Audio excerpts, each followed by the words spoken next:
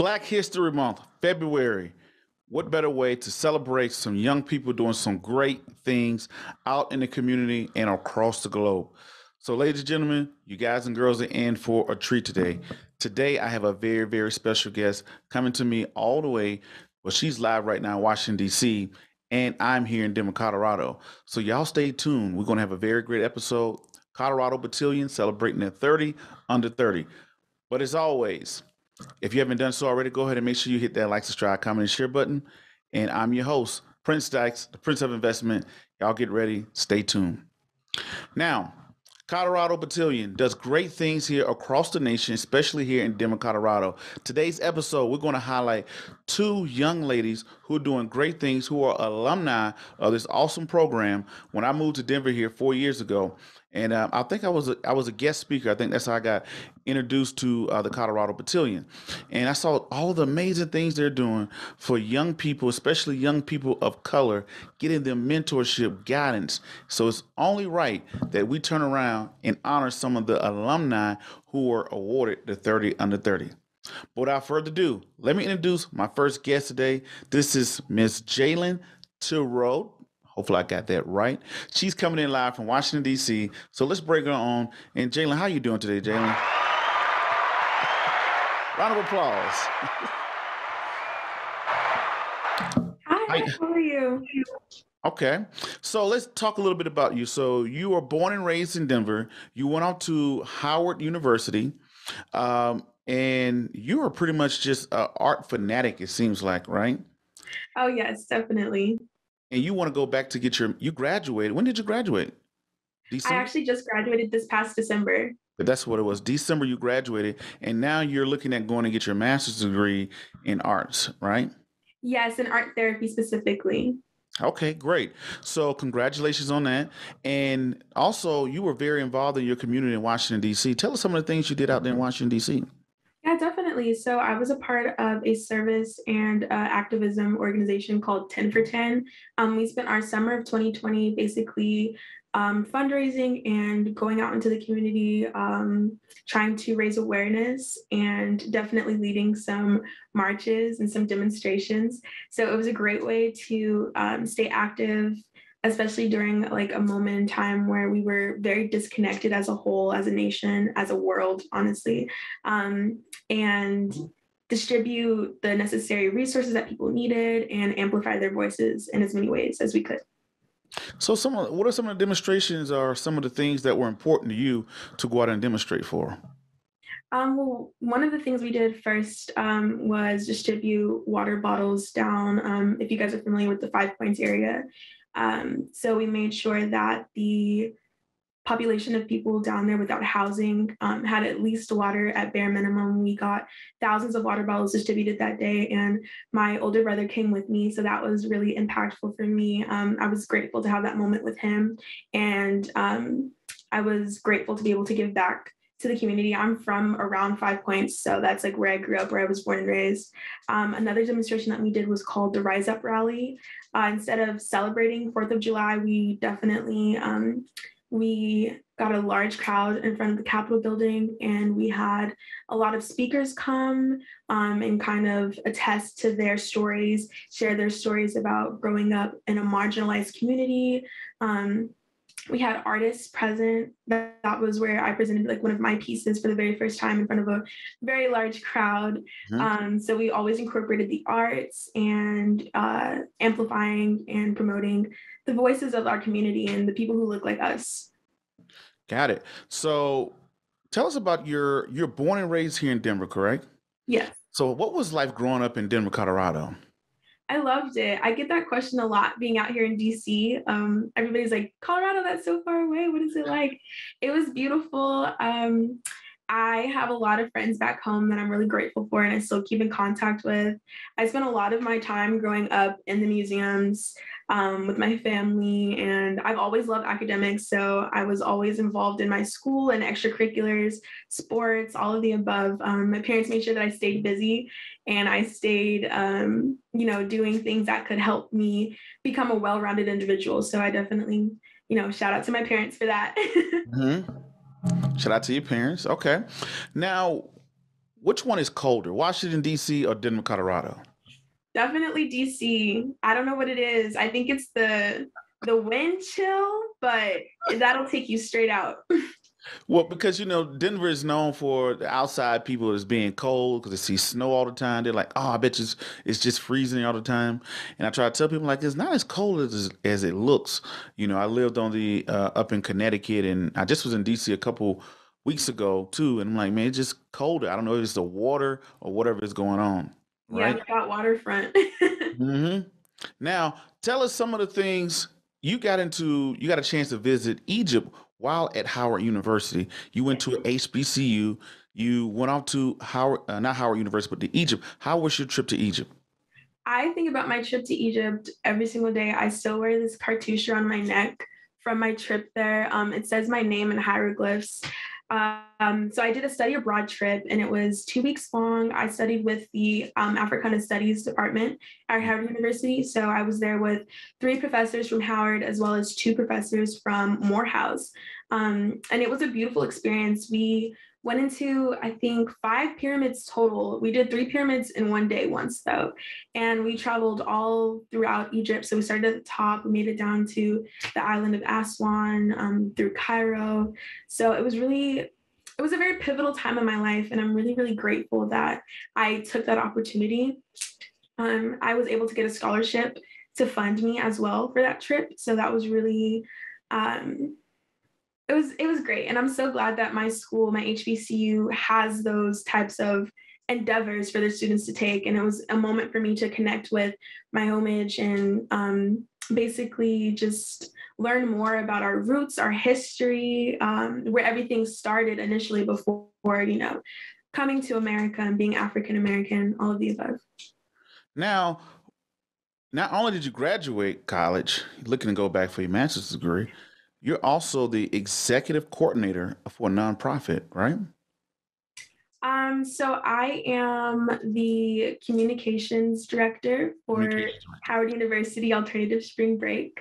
Okay, Yes. okay, Yeah, so that is a community service organization, got it. student led at Howard, where we basically go to other communities, other cities, both domestically and abroad, and we do community service because a lot of places contribute to Howard's history and Howard's success. So we want to make sure that the students have the opportunity not only to appreciate these places, but appreciate the people in these places and help them in whatever way we can. So we do a lot of volunteer work.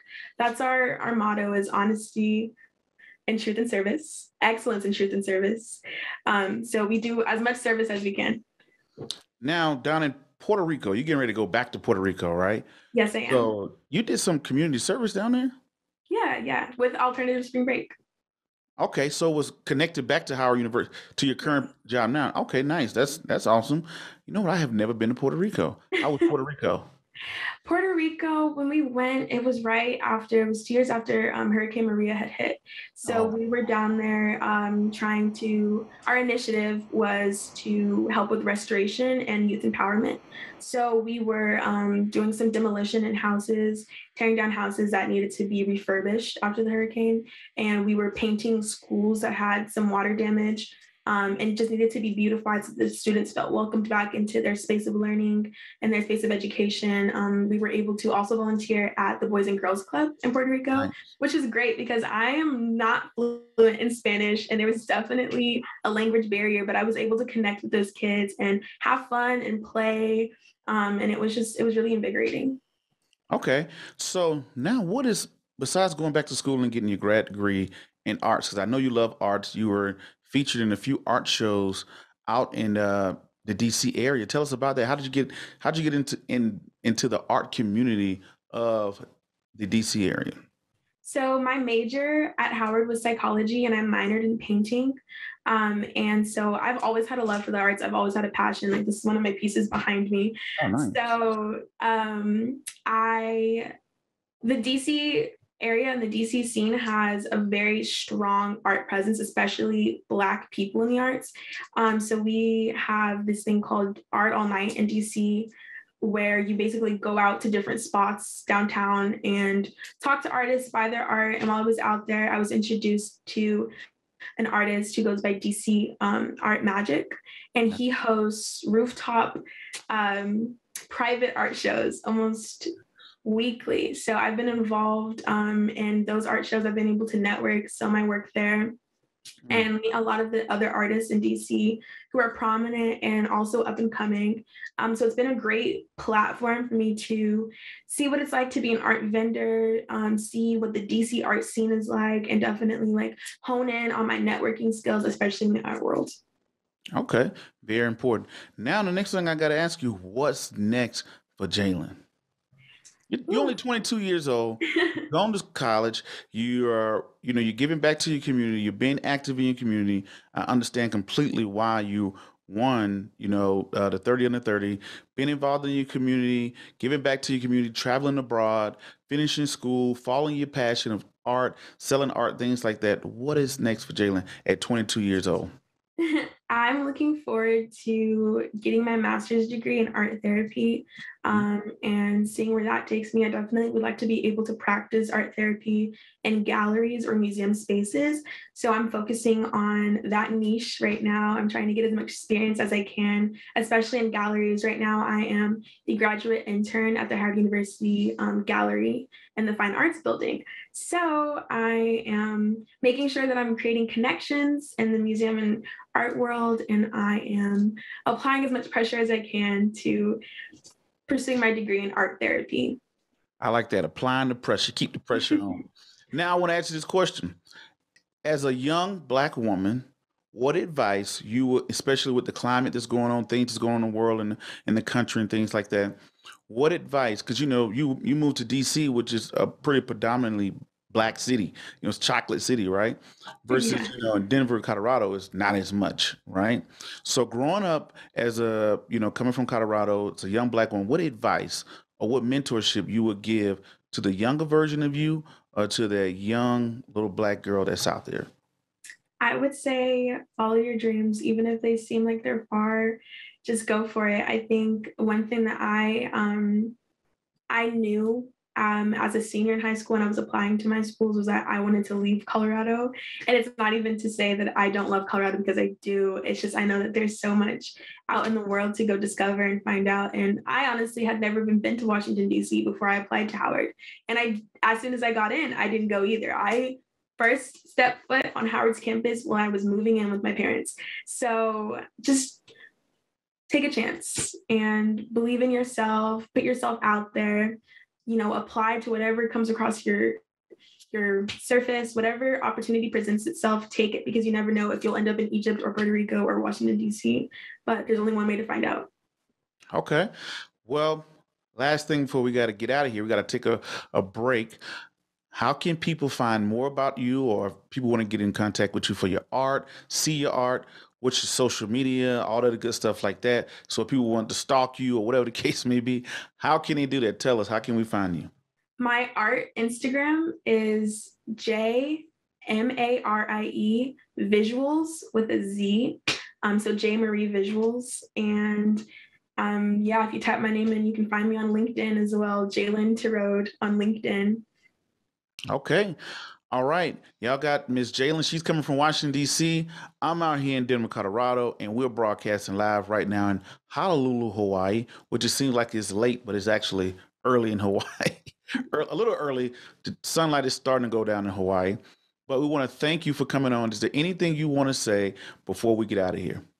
Thank you so much for having me. And thank you, Miss Cheryl. All right. Shout out to Miss Cheryl. She definitely loves you guys and always want to keep in contact with the alumni. But ladies and gentlemen, boys and girls of Trump age, we're going to take a quick break. I mean, a very quick break, and we're going to come back with more for the Colorado Beautillion 30 for 30. Two major crises have descended upon humanity: climate change and the coronavirus. They may seem independent of each other. In fact, they are very closely linked. The emergence of COVID-19 on top of climate change is a spiraling crisis, and it's just the beginning.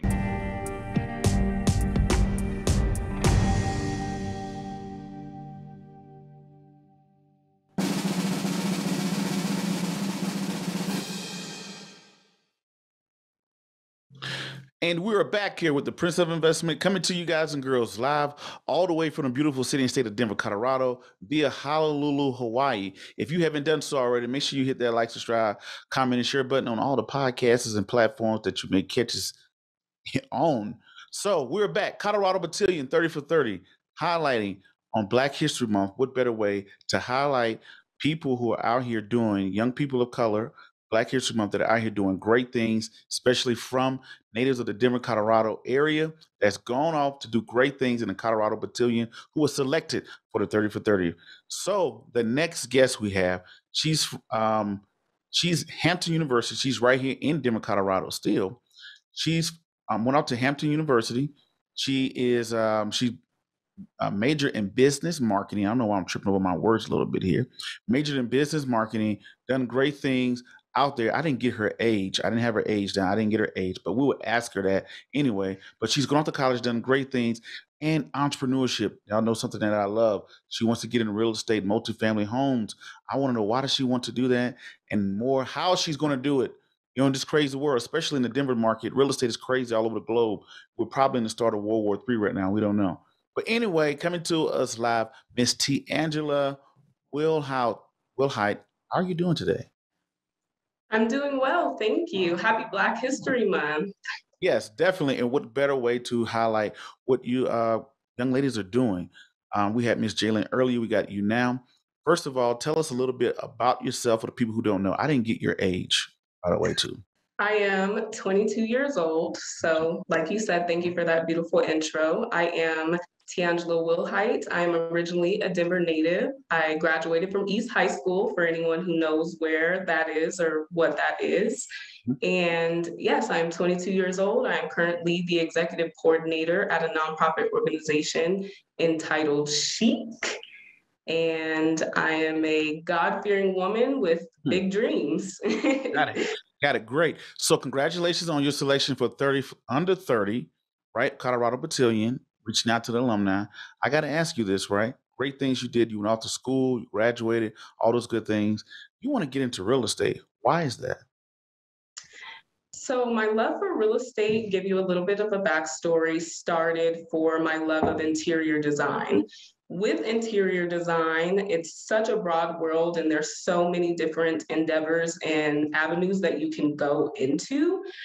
And going through college, going through my major at Hampton, meeting a couple of mentors and things like that, I really just learned how I could kind of marry the two. I want to go into real estate to marry my passion for interior design and bring the element of raising to a higher level of financial literacy, but not for myself only, for my family and for my community.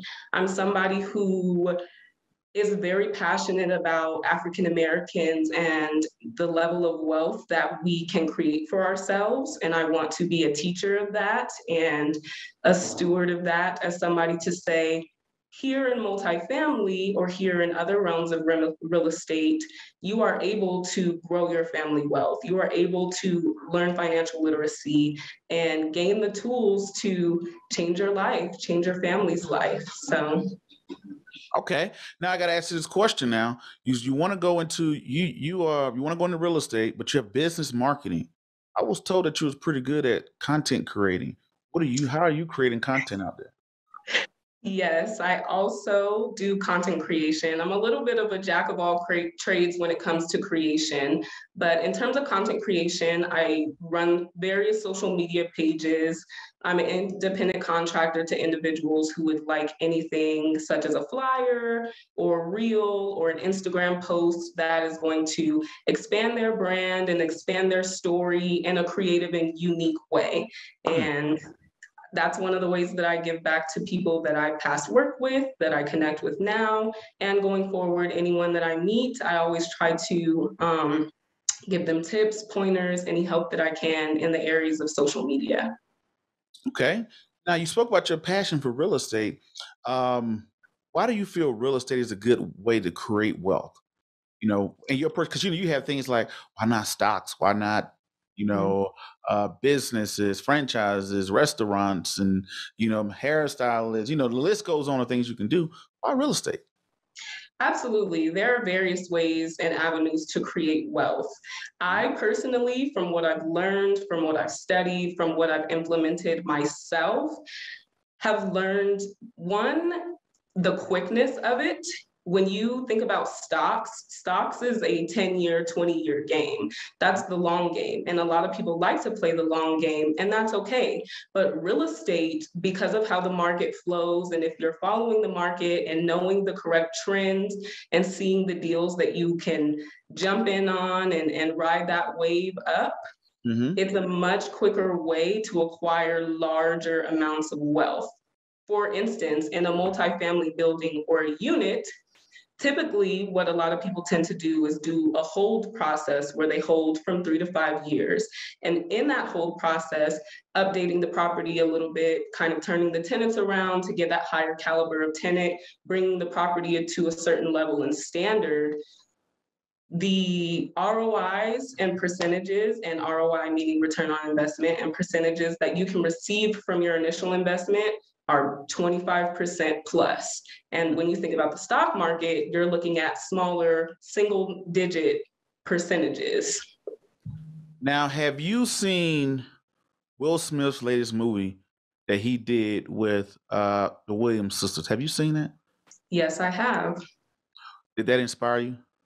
Absolutely. That was an amazing film. Shout out to Will Smith. He's one of the people that I look up to and I follow along with, and some of the trends of his life, of how he's reached success and how he's still a humble, God-fearing individual. And that absolutely inspired me, not only as a Black woman seeing the empowerment of other Black women, but more so having that feeling of believing in yourself, having that feeling and that drive to know that beyond the shadow of a doubt, beyond what anyone says, whatever the haters say, whatever's going on in the media or the news, if you are the believer in yourself and you can carry yourself to those higher heights, then you can do anything, and the limit is endless. I like that. What made me think of that was I saw the way you was thinking at 22 years old, right? I don't even want to tell you what I was doing at 22. But at 22 years old, to see the way you're thinking, you're looking at real estate, you're looking at return on investment, and also you already evaluated opportunity cost of like, hey, look at these returns. Look at stocks. Stocks are a longer term game. I can look at the rate of return, especially being a Denver native, you've seen this real estate market just go crazy, right? So to seeing that and the part of the movie, I can't say it how Will Smith said in the movie, but he said, you know, a woman that can think, right? Think and figure things out and use critical thinking skills. That's what something that I picked up on. So I want to definitely applaud you on that. Right? So the thing about it is, I like the confidence of what you know exactly what you want to do. See, with me, I was about 30 years old before I figured out, like, hey, you know what? This is what I want to do. So knowing what you want to do at a young age, you know, you have to move around or whatever. Knowing what you want to do and knowing how to get there is very important, right? So in your grand scheme of things, I got to ask you this question too.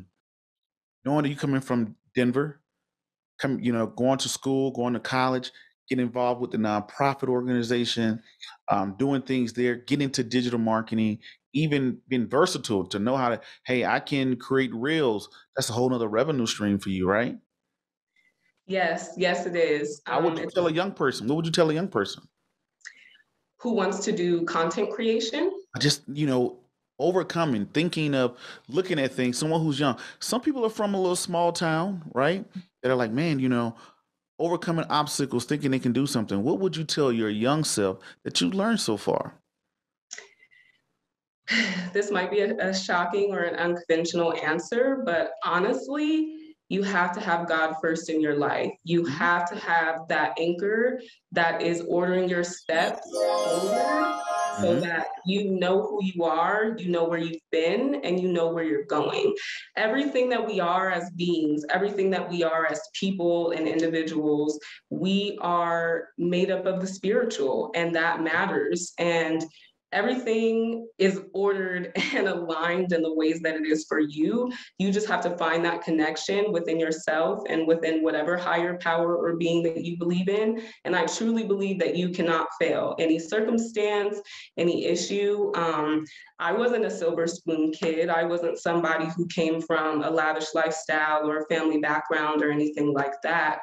But having that faith that was instilled in me and in my family also, that has been passed down from generation to generation, has allowed all of us, not just me, others in my family as well, to go on and do amazing things. Sometimes you have to stop and ask yourself, is this real? Is this really happening? But yes, it's real. And believe in yourself and know that your steps are ordered, and where you're supposed to be, you're there. Nice. Congratulations on that. And I like the way you're thinking on that. Now I gotta ask you, how can people follow you? You said you're an entrepreneur. You know what? Let's see. What are some of your entrepreneur endeavors? I know you say you do the Instagram, and one day you want to do the real estate, or you maybe already be working on it now. What are some of your entrepreneur endeavors? Yes, so some that I've started on my own is just smaller entrepreneur endeavors, specifically getting into multifamily, but smaller multifamily. Multifamily is such a large global scale that you can reach the highest of heights, but a lot of people don't know that you can just start with a duplex, a 1 or a 2 unit under an LLC, have that operating as a business and bringing in streams of income and revenue for you monthly that can afford your bigger dreams and afford your bigger entrepreneurial goals. Got it. Okay. Now, how can people find you? You do digital content. You got to market yourself at all times. I know you got your business marketing. How can people find you? How can people find out more about you and maybe support you, connect with you, all those type of things like that? That's if you want to be, connected with and follow all the type of stuff too. Absolutely. I am in the process of creating my own website. It is not 100% finished yet. Okay. But it will be. But you can also follow me on Facebook, Tangela Whilhite, as well as LinkedIn, that has all of my contact information, all of my past history. I'm not comfortable giving out my personal Instagram at this moment. Okay, no problem with that. But for sure, Facebook and LinkedIn are the 2 avenues that I normally use to promote myself and to promote my businesses. Great way of thinking, great way of thinking.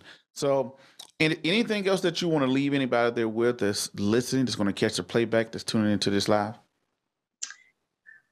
Really, I just want to say, find that thing inside of yourself that you think about all night long, all night when you sleep, every day when you wake up, and chase that thing, because that is the thing that is meant and intended for you to do and be. And if you believe it, you can achieve it. All right. Guys and girls, y'all heard it here. Miss Tangela I can't get it right. Whilhite, right? Yes, you got it right. There you go. Got it. Miss Tangela, thank you for coming on. Congratulations to you on the Colorado 30 under 30. Continue to do great things. Keep that confidence up. And thanks for being a great role model. Absolutely. Thank you, Prince, for this opportunity, for this platform. Shout out to Colorado Beautillion Cotillion. Excellent endeavor. If you ever are in the Denver area and interested in being involved, it's really a program that can catapult you to higher heights. So. Okay. All right. Well, ladies and gentlemen, boys and girls and children of all ages, y'all heard it here today or tonight, where you're catching it from. As always, I'm your gracious host, the Prince of Investment, Prince Dykes, coming to you guys and girls live all the way from the beautiful state of Denver, Colorado, via Honolulu, Hawaii. Until the next video, podcast, cartoon, or whatever else crazy you see me doing around the globe, peace, be safe, I'm out, and thank you.